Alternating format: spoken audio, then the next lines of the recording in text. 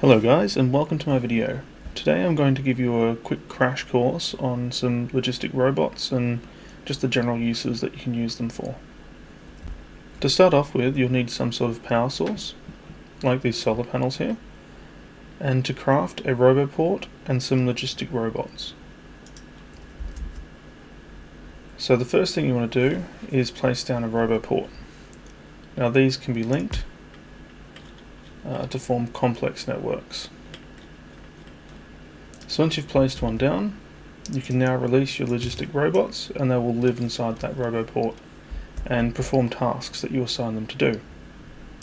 One of the most basic tasks that I utilize is the requester chest and the provider chest. Now I'll put these together to make this demonstration a bit easier. As the name suggests, one requests things and one provides things. So we'll take a inserter arm from the requester to the provider. Now to request an item, you simply click the chest, select from one of these slots here the item which you want to request. So let's say we'll request some iron plate. So you can set the slider to whichever amount you'd like, and logistic robots should swoop in and drop some in there. Here comes some now. So as you can see, I've put it in the provider chest, so a logistic robot should take it from that chest and put it in the requester chest.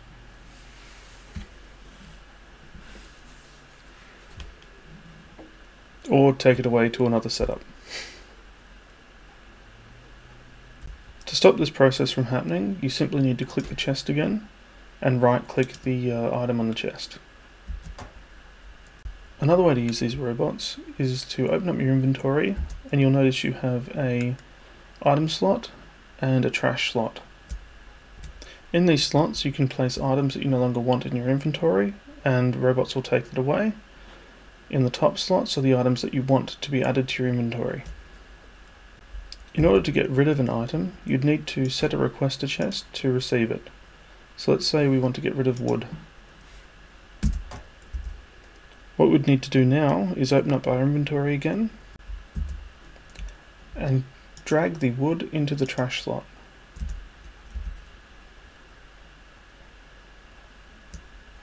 A logistic robot will come by and take the wood from you and put it in the requester chest.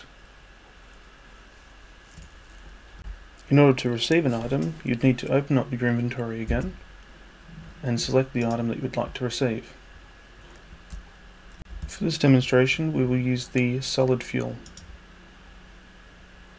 So we're requesting 50, we have 1.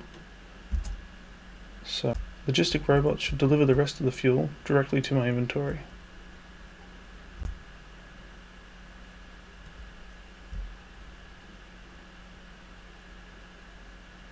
It may take some time if the robots are further away.